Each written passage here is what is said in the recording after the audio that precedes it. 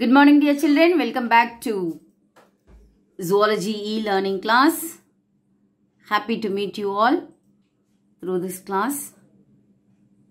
We discussed about Unit 19, Origin and Evolution. Today we are going to start with breeding and biotechnology. Okay? Breeding and biotechnology. Before starting the lesson, we'll start with a word of prayer. Our loving Heavenly Father, thank you so much for this wonderful day. Lord, help us to understand this day's lesson without any trouble. Lord, in Jesus' name we pray. Amen. Breeding and biotechnology. I hope you can see this unit 20 is being carried by a hand and you can see paddy here. Okay? Guess edavadhu irukudha? Yarun solittu must be a farmer. இப்போ farmers இப்போ நம்ம என்ன பண்ணிட்டு இருக்காங்க? டெல்லியில போராட்டம் பண்ணிட்டு இருக்காங்க இல்லையா? farmers உடைய பிரச்சனைக்காக.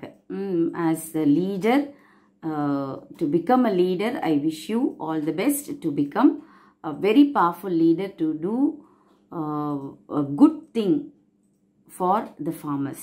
சரியா? சரி, இப்போ இந்த லெசனை நம்ம என்ன படிக்க போறோம் அப்படின்னு சொன்னா breeding and biotechnology, and we are going to express and discuss a lot about the farmers and the cultivation and in what way or how biotechnologically the cultivation is being enriched, that we are going to see. And what else? Learning objectives. At the end of this lesson, the students will be able to define and discuss the steps and methods involved in plant breeding. Plant breeding la enna method irukku solli ungalku theriyum, discuss பண்ணுவீங்க. Know the crop varieties produced by crop improvement. Know the crop varieties. Crop varieties நிறைய இருக்கு. முதுகெலும்பு, நம்மளுடைய நாட்டுடைய முதுகெலும்பு விவசாயிகள் தான் சொல்றோம். அவங்க நிறைய கண்டுபிடிச்சு வச்சிருக்காங்க.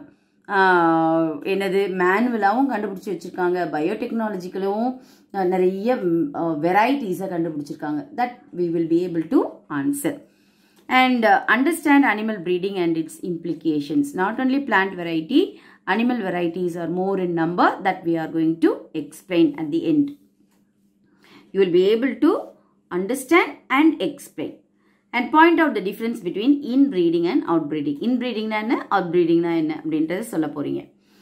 Know that what is hybrid vigor and its importance. Hybrid vigor na என்ன, அதனுடைய முக்கியத்துவம் என்ன அப்படிங்கிறதையும் நம்ம தெரிஞ்சுக்க போறோம். And identify the steps involved in genetic engineering. Genetic engineering ஒரு பெரிய field. இந்த genetic engineering மூலமா biotechnologically or in the biomedicine also it is very helpful, and in the cultivation also, agriculture field also, genetic engineering plays a vital role. So what are the different steps involved in genetic engineering that we are going to learn, and we are going to identify it. And understand the practical applications of DNA fingerprinting. DNA fingerprinting வந்து practically எவ்வளோ useful அப்படின்றத தெரிஞ்சுக்க போகிறோம். And gain knowledge on gene therapy. Gene therapy na என்ன, அது எந்த அளவுக்கு நமக்கு பயனுள்ளதாக இருக்குது அப்படின்றத தெரிஞ்சுப்போம். And know the importance of stem cell technology. Stem cell technology na என்ன அப்படின்றதையும் நீங்கள் எனக்கு ஆன்சர் பண்ணுவீங்க when at the end of the lesson. Coming to the introduction. India's population சொல்லணும்னா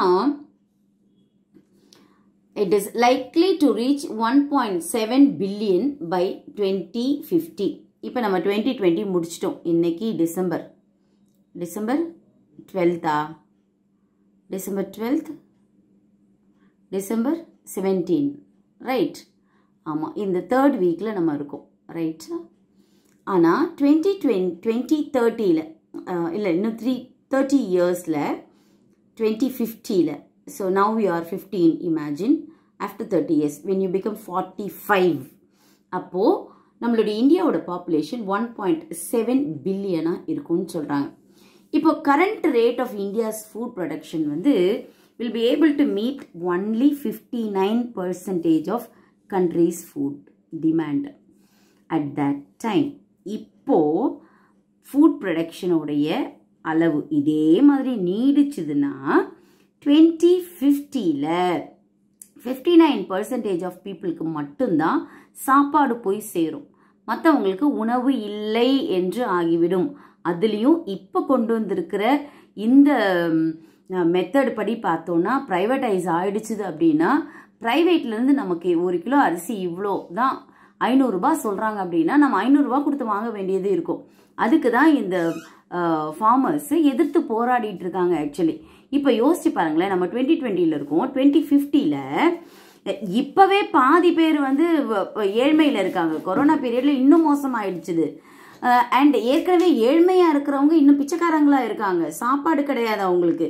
இப்போ 2050ல் 59% ஆஃப் பீப்புளுக்கு மட்டும்தான் சாப்பாடு கிடைக்கும் அப்படின்னா விவசாயமே நடக்க முடியும் அப்படின்னா எப்படி? அண்ட் இதெல்லாம் வந்து இப்போ ப்ரைவேட்டைஸ் ஆகாமல் இருந்தபோது எடுத்த கணக்கு. ப்ரைவேட்டைஸ் ஆயிடுச்சுது அப்படின்னா இன்னும் மோசமாயிரும்.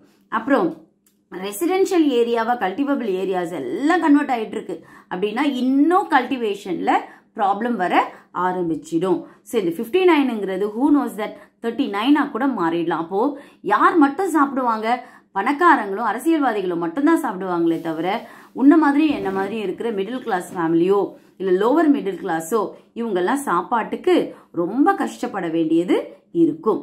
So this can be made possible by plant breeding and animal ஹஸ்பெண்ட்ரி. ஒருவேளை இந்த கணக்குப்படி இன்னும் 39% பிளான்ட் ப்ரீடிங்கும் அனிமல்ஸ் ஹஸ்பெண்ட்ரி அனிமல்ஸை வளர்ப்பு மூலமாகவும் மீட் பண்ணலாம் அப்படிங்கிறது ஒரு கருத்து. இப்போ பிளான்ட் ப்ரீடிங் அப்படின்னா என்னன்னா, it is an art of developing economically important plants with superior quality.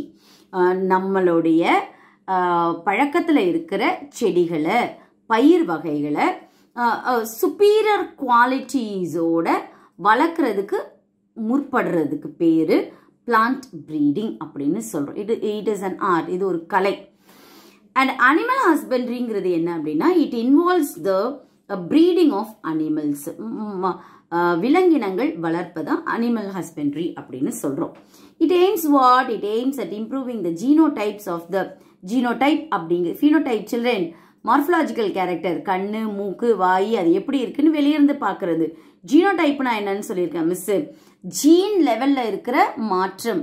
So genotype of the அனிமல்ஸை improve பண்றதுக்கு எய்ம் பண்றது பேரு animal ஹஸ்பெண்ட்ரி. So to make them more useful to the welfare of the mankind. And this emphasises domestication and propagation of animals under controlled conditions to enhance food production and food quality.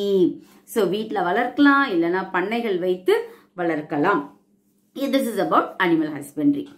And another breakthrough was the emergence of biotechnology as the entity of modern biology, which paved the way to develop advanced healthcare products and diagnostic kits and food production to improve the quality of human life. நம்மளுடைய மனித வாழ்வு சிறந்து இருக்கிறதுக்கு பயோடெக்னாலஜியாவும் modern biology has paved a path அப்படின்னா it has given a way to grow. சரி, இப்போ modern agricultural practices and graph improvement என்னது இருக்கு, எப்படி இருக்குன்னு சொல்லி பார்க்கலாம். முதல்ல மாடர்ன் அக்ரிகல்ச்சரல் ப்ராக்டிசஸ்னா என்ன அப்படின்னா, they are the activities carried out to improve cultivation of plants. It includes preparation of soil, sowing, application of manures, fertilizers, proper irrigation, protection from weeds and pests, harvesting, threshing and storage. ஆமா, modern agricultural ப்ராக்டிஸ்ங்கிறது இவ்வளோ நாள் மேனுவலாக விதை விதைச்சிருப்போம். இது machine மூலமாக விதை விதைக்கிறதா இருக்கலாம், அதுவும் பெஸ்ட் விதையாக இருக்கலாம். அப்புறம் தண்ணீர் பாய்ச்சுறதா இருக்கலாம், அதுக்கு மேன்யூர் கொடுக்கறதா இருக்கலாம், அப்புறம் ஹார்வெஸ்ட் பண்ணுறதா இருக்கலாம், அப்புறம் அதை ஸ்டோர் பண்ணுறதா இருக்கலாம். இவ்வளவையும் இந்த பெஸ்ட் வேல பண்ணுறத மாடர்ன் அக்ரிகல்ச்சரல் ப்ராக்டிஸ்ன்னு சொல்லி சொல்கிறோம். And the aim of graph improvement என்னதுக்கு அப்படின்னா, it is to develop improved graph varieties possessing higher yield. Why all these things should be done? To have a higher yield. நிறைய ஒரு மூட்டை நெல் தான் இல்லது ஒரு ஃபீல்டில் ஒரு வயலில் ஒரு பீஸ் ஆஃப் லேண்டில் ஃபார் எக்ஸாம்பிள் 4 மூட்டை நெல் விளையுதுன்னு வச்சுக்கோங்களேன். ஆனால் இந்த மாடர்ன் ப்ராக்டிசஸ் யூஸ் பண்ணோம் அப்படின்னா, மாடர்ன் அக்ரிகல்ச்சரல் ப்ராக்டிஸை யூஸ் பண்ணோம்னா 4 sacks எடுக்கிற இடத்துல 10 sacks we can take. So to have a higher yield, better quality. இது நிறைய பதரா இருந்தது அப்படின்னா நெல் மணிகள் வேஸ்ட்டாக போயிடும். So better quality and to resistance to disease. ஆமாம், என்னென்னா நிறைய பெஸ்ட் வந்துடும், வியாதி வந்துடும் செடிகளுக்கு. அப்போ அந்த ஈல்டு வந்து நல்லா இருக்காது. ஸோ அதுக்கும் to aim that also modern agricultural practices are being used. And shorter duration. ஆமாம், 6 months விளைய போகுது அப்படின்னு சொன்னால் இந்த மாடர்ன் டெக்னாலஜியை யூஸ் பண்ணி 6 months 3 months மாற்றிடுறாங்க. Okay, so this is the aim of modern agricultural practices. This is one 2-mark question. Okay, இதில் இப்போ one by one we are going to learn. One is a green revolution. இப்போ நம்ம பசுமையை பற்றி தான் படிச்சுட்டு இருக்கோம், வயலை பற்றி தான் படிச்சுட்டு இருக்கோம் இல்லையா, அக்ரிகல்ச்சர் பற்றி படிச்சுட்டு இருக்கோம். So it is green revolution, பசுமை புரட்சி அப்படின்னு சொல்லணும். So this green revolution is a process of increasing food production through high yielding crop varieties and modern agricultural techniques in underdeveloped and developing variations of the nations. Dr. Norman E. Borlaug, an American agronomist, பயிர் துறையில் இருக்கிறவரு, he is called the father of green revolution.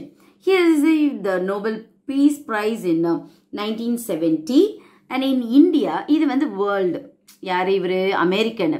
So இவரை தான் father of green revolution சொல்லணும். இப்போ இந்தியாவில் யார் அப்படின்னு சொன்னால், in India doctor MS Swaminathan, he joined with Dr.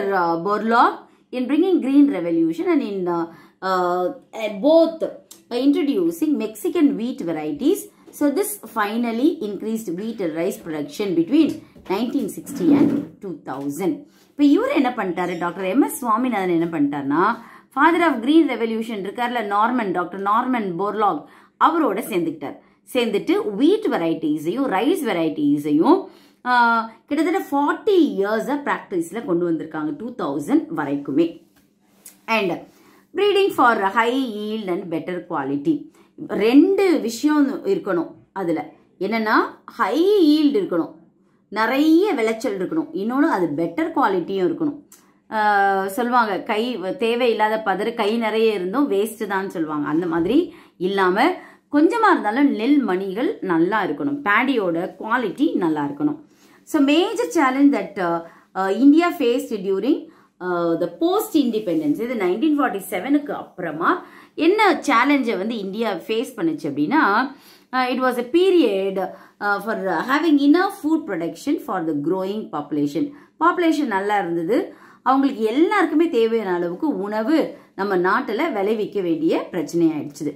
So efforts were taken to develop high yielding varieties of crops leading to green revolution. இதனால தான் பசுமை புரட்சியையே கொண்டு வந்தாங்க.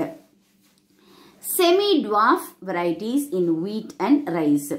இது என்னன்னு சொல்லுவாங்கன்னா, செடியே குட்டையாக தான் வளரும், ஆனால் நிறைய ஈல்டு கிடைக்கும். அதுதான் இது செமி டுவாஃப் அப்படின்னு சொல்கிறாங்க. எதெல்லாம்னா Sonalika, Kalyan Sona, both are called semi dwarf varieties of வீட், கோதுமை வகைகள் இது. And they are developed from high yielding semi dwarf fertiliser responsive வீட் வெரைட்டிஸ் ஃப்ரம் மெக்சிகோலேருந்து இது வந்திருக்குது. அப்புறம் IR8. இது IR8னா இதுக்கு போனோடனே உங்களுக்கு என்ன ரைஸ் வேணும், IR8 தாப்பா மூட்டை IR8 அப்படின்னாலே இது ஒரு வெரைட்டி. ஸோ இது இங்கிலீஷில் IR8 அப்படின்னு சொல்கிறாங்க. இந்த IR8க்கு இன்னொரு பேர் இருக்குது, it is called miracle rice variety. ஏன் அப்படின்னா it is a high yielding semi dwarf rice variety. It is developed by international rice research institute IRRI. எங்க அப்படின்னா பிலிப்பைன்ஸ்லேருந்து இதை இன்ட்ரடியூஸ் பண்ணியிருக்காங்க. Okay, and in 1966 this was first introduced in Philippines and India and it was a hybrid of a high yielding rice variety. நிறைய அரிசி, நிறைய பேடி இது மூலமா விளைய ஆரம்பிச்சுது. And more to know, you can see Dr. MS Swaminathan here. இவர் தான் MS Swaminathan. Dr. M.S. Swaminathan. Okay. Man Kombu Swaminathan, Swami Sambasivan Swaminathan.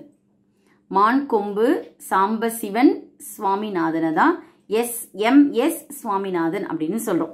So he is an Indian scientist known for his leading role in India's green revolution, and his research on எதெல்லாம் research பண்ணிருக்காருன்னா பொட்டேட்டோல, வீட்ல, ரைஸ்ல, ஜூட்ல, and all these are the well-known plant breeding experiments. And due to his efforts, the wheat production increased from 12 million tons ல இருந்து 12 million tons வந்து 1960 ல 12 million tons இருந்துச்சாம். ஆனா இப்போ அது 70 million tons மாறி இருக்கு. அப்படின்னா all credits goes to Dr. M.S. Swaminathan, and he is aptly called as father of Indian Revolution. அப்போ நம்மளோட இந்தியாவுக்கு பசுமை புரட்சி தந்தை அப்படின்னு யாருன்னு கேட்டா M.S. Swaminathan அப்படின்னு நீங்க எழுதினோம்.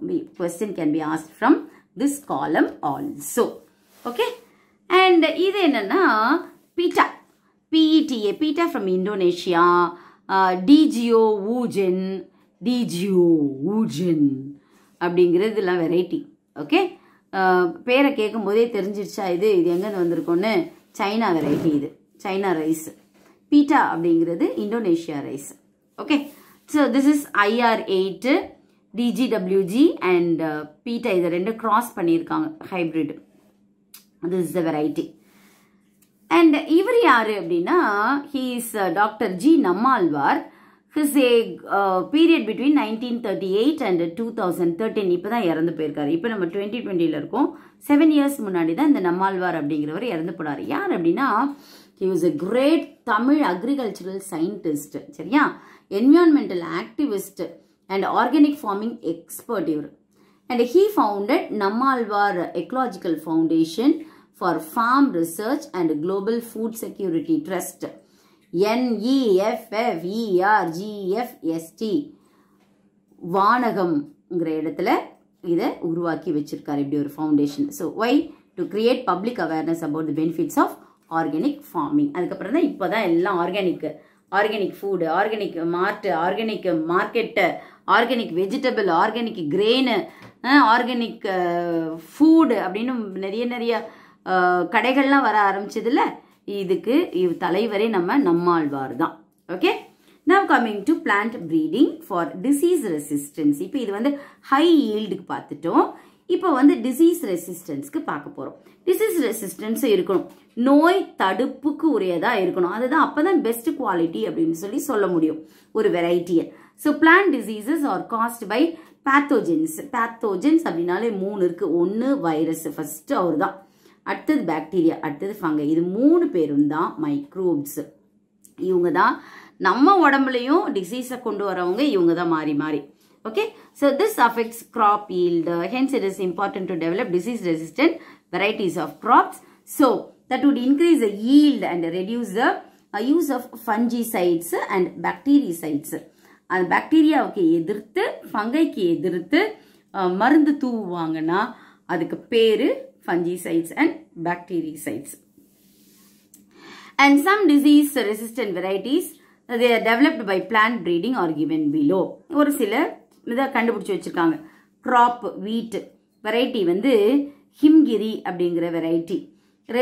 ரெசிஸ்டன்ஸ் டு டிசீஸ், எந்த நோயெல்லாம் இதுக்கு வராதானா leaf and ஸ்டைப் rust, hill fund அப்படின்ற வியாதிலாம் வராதான். ஓகே. இலை சுருட்டு இதெல்லாம் வராது. And cauliflower Pusa Subhra, Pusa snowball K1 இதெல்லாம் வெரைட்டி பேரு. அண்ட் ரெசிஸ்டன்ஸ் என்ன பிளாக் ராட், கருப்பா அழுக ஆரம்பிச்சிடும். ஸோ அது வராமல் தடுக்குது இந்த வெரைட்டியில். ஸோ இந்த வெரைட்டியில் இந்த வியாதி வராது. And கவுபி, கூசா Komal and bacterial flight, பாக்டீரியாவால் வர வியாதி இந்த பர்டிகுலர் இதுக்கு வராது. And children, this table can be asked in 1-2 mark question, so you can mark it. And plant breeding for insects and pests resistant. நம்ம disease resistant பார்த்தோம் இல்லையா? இப்போ pest resistant பார்க்க போறோம். Pest அப்படினாலே புழுக்கள், வண்டுக்கள், பூச்சிகள், புழு, பூச்சி புழு அந்த செடியில் வரக்கூடாது. ஓகே, அது என்ன அப்படின்னா இன் அடிஷன் டு மைக்ரோ ஆர்கானிசம்மா இப்போ நம்ம பார்த்தோம்ல, எது வைரஸு, பாக்டீரியா, ஃபங்கை பார்த்தோமே, மைக்ரோப்ஸ்ன்னு பார்த்தோமே, அதெல்லாம் மைக்ரோ ஆர்கானிசம், கண்ணுக்கு தெரியாதது. ஆனால் இது தவிர புழுக்களும் பூச்சிகளும் கண்ணுக்கு தெரியும். அப்போ அதுவும் டேமேஜ் பண்ணும் கிராப்ஸ். அப்போ இந்த insect and best resistant graph varieties R developed. ஏதெல்லாம் அப்படின்னா பிராசிகா அப்படிங்கிற கிராப்ல பூசா கௌரவ் வெரைட்டி, அஃபிட்ஸ் என்ற பூச்சி வராது. இதை வந்து பசுன்னு சொல்லுவாங்க. ஓகே, ஒரு விதமான பூச்சி இன்செக்ட் இது. ஃப்ளாட் பீனு, பீன்ஸ்லேயே தட்டை ஃப்ளாட் பீன்னு சொல்லுவோம். பூசா செம் 2, பூசா செம் 3 இது வெரைட்டி. இந்த வெரைட்டியில் லீஃப் ஹாப்பர், இலை தட்டு பூச்சின்னு இருக்கு. அஃபிட்ஸ் அண்ட் ஃப்ரூட் போரர், பழம் வந்திருக்கும், பழம்னா அந்த காய் வந்திருக்கும், அது உள்ள அந்த புழு போய் உள்ள நோண்டி நோண்டி நோண்டி அந்த காயை வந்து வேஸ்ட் பண்ணியிருக்கோம். ஓகே, ஸோ இந்த பூச்சி புழுக்கெல்லாம் இந்த செடியில் வராது, இந்த வெரைட்டியில் வராது, பீன்ஸ் வெரைட்டியில். தென் லேடிஸ் ஃபிங்கர், இது வெண்டைக்காய் இல்லையா? வெண்டைக்காயிலேருந்து பூசா Sawani and Pusa A4, shoot and fruit borer. இது வந்து தண்டையும் அழிச்சிரும். வெண்டைக்காய் வந்திருக்கும், அந்த வெண்டைக்காய்க்குள்ளே புழு இருக்கும். ஓகே, இதுவும் அழிச்சிடும். அப்போது இந்த வெரைட்டியில் இதெல்லாம் இப்படிப்பட்ட புழு வகைகள் வராது உள்ள. Okay, and plant breeding for improved nutritional quality. இப்போ நம்ம என்னெல்லாம் பார்த்தோம்?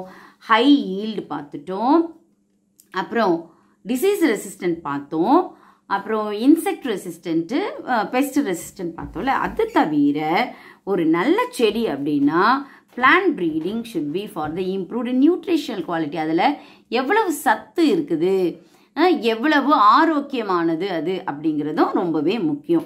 So under nutrition and protein மேல் nutrition among human population is a major health problem and it has been receiving much focus throughout the world. So apart from human, it is also affecting the health of the farm animals. So அதை சண்டை போடுறதுக்கு to fight that condition, human and animal health are to be determined by the nutritional quality. So nutritional quality of the crops depends on the quality and quantity of the nutrients. Okay, so எதெல்லாம் இருக்கணும் அப்படின்னா protein content அதில் இருக்கணும், and the quality of protein அது உள்ள இருக்கணும், oil content இருக்கணும், mineral content இருக்கணும். இந்த மூணும் தான் நம்ம பயிரிடுகிற செடிகளில் இருக்க வேண்டிய குவாலிட்டிஸ். இது ஒரு 1-2 மார்க் கொஸ்டினில் கேட்கலாம். எது nutritional value or nutritional quality of the plant breeding அப்படின்னு கேட்டால் this you have to right. பயோஃபோர்டிஃபிகேஷன், இது ஒரு குட் டேர்ம். பயோஃபோர்டிஃபைட் அப்படின்னு ஒரு சில ஆட்லலாம் பார்ப்பீங்க நீங்கள், ஒரு சில இம்யூன் பூஸ்டர் ட்ரிங்க்லலாம் பார்க்கலாம். என்ன அப்படின்னா பயோஃபோர்டிஃபிகேஷன் is a scientific process of developing the crop plants enriched with high levels of desirable nutrients like vitamins இருக்கணும், proteins, minerals. இது மூணுமே அந்த ஒரு பர்டிகுலர் செடியில், நம்ம விளைவிக்கிற செடியில் இருக்க வேண்டும். ஸோ சம் எக்ஸாம்பிள்ஸ் கேட்டிங்க அப்படின்னா புரோட்டீனா, சக்தி and Ratna R lysine rich maze hybrids developed in India. நம்ம இந்தியாவில் இதெல்லாம் தான் என்ன variety? புரோட்டீனா, Sakthi and Ratna, lysine rich. இதில் லைசின் அப்படிங்கிற பொருள் ஜாஸ்தியாகவே இருக்குது. இதில் மேஸில், சோளம்ல. And this is developed by India.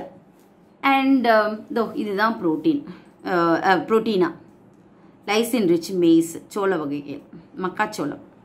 Okay, and இது அட்லஸ் 66ங்கிறது புரோட்டீன் ரிச் வீட் வெரைட்டி. ஒன்ஸ் அகெயின் இது இன்னொரு கோதுமை வெரைட்டி. இது என்ன கோதுமை? அட்லஸ் 66ன்னு சொல்லணும். இதில் நிறைய புரோட்டீன் இருக்குது இந்த கோதுமையில்.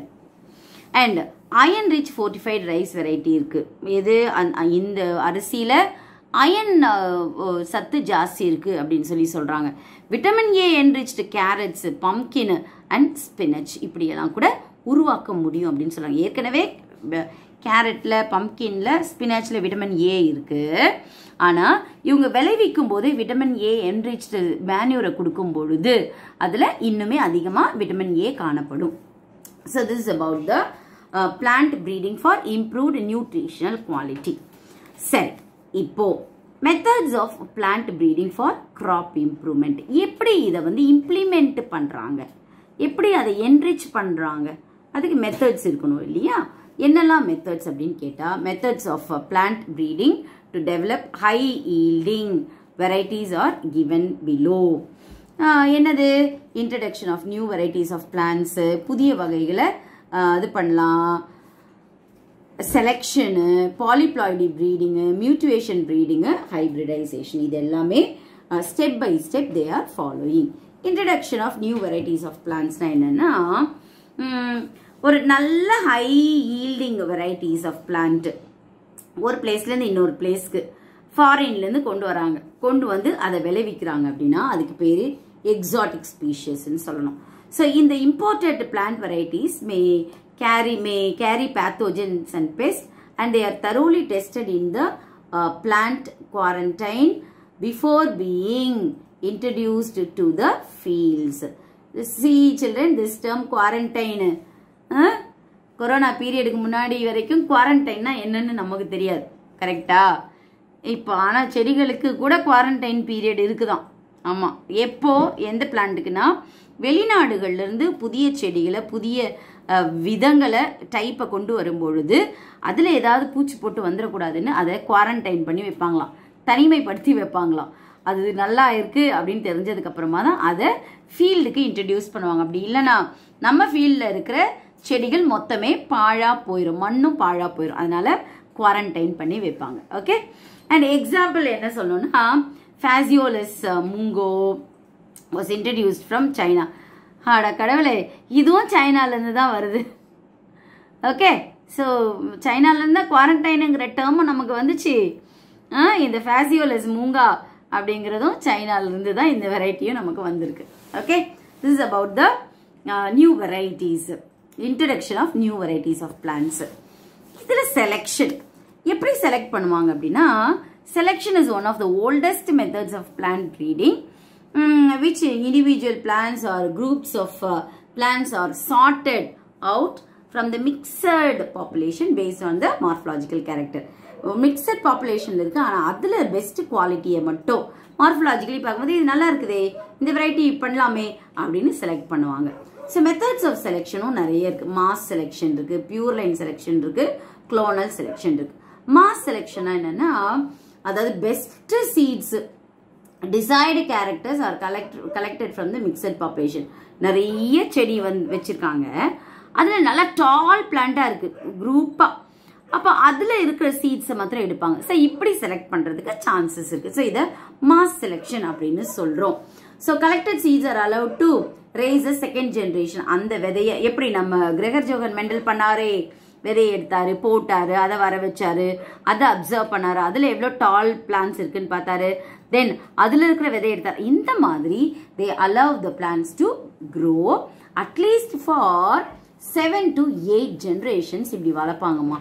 இதையும் ஒரு 1 மார்க் கொஸ்டின்ல உங்களை கேட்கலாம், ரொம்ப இன் டெப்தா கேட்டாங்கன்னா இப்படி கேட்கலாம். அண்ட் இதை வந்து உங்களுக்கு நீட் நீங்க போனீங்கன்னா ஹையர் எக்ஸாம்ஸ்க்குலாம் போனீங்கன்னா காம்படிட்டிவ் எக்ஸாம்ஸ்லையும் கேட்கறதுக்கு சான்சஸ் இருக்கு.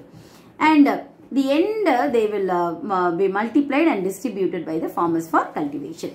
And some common examples என்னதுலான்னா, ground nut variety, வேர்க்கடலை வெரைட்டி இருக்கு, TMV2 அண்ட் AK10, AK10 அப்படின்னு சொல்லுவாங்க. And its schematic representation is given below. Though mixed population.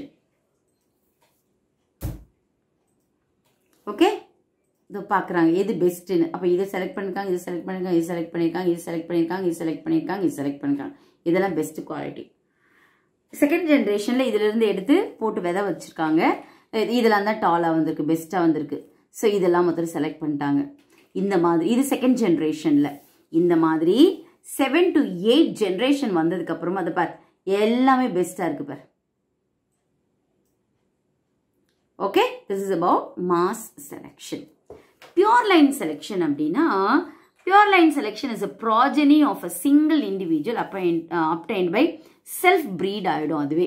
And this is also called as individual plant selection, And in pure line selection, large number of plants are selected from the self-pollinated crop. So they are harvested individually. And individual plant progenies from them are evaluated separately. And the best வந்து pure line variety அப்படின்னு சொல்லி சொல்றாங்க. And progeny அப்படின்னா அதனுடைய baby, அதனோட offspring, அதன் மூலமா வந்த செடி.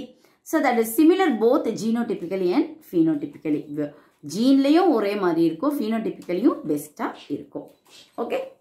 And clonal selection. Third selection என்ன அப்படின்னா a group of plants produced from a single plant through the vegetative or asexual reproduction called clones ன்னு சொல்லி சொல்றோம். Mass of இது அதை எடுத்து ஒரே மாதிரி எடுத்து செஞ்சாங்க அப்படின்னா vegetative. Asexually reproduce ஆச்சுது அப்படின்னா that is called clone. Exact Xerox copy of something. Okay?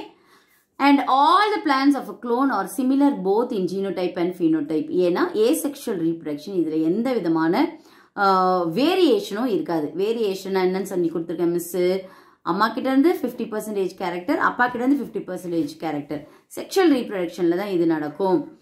ஆனா asexual reproductionன்றது அப்படி just exact replica of the parent. Okay? That is a clone. So they are genotypically and phenotypically same.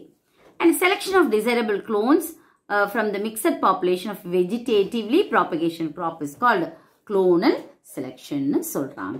Okay? Hope you understood. We will continue in the next class.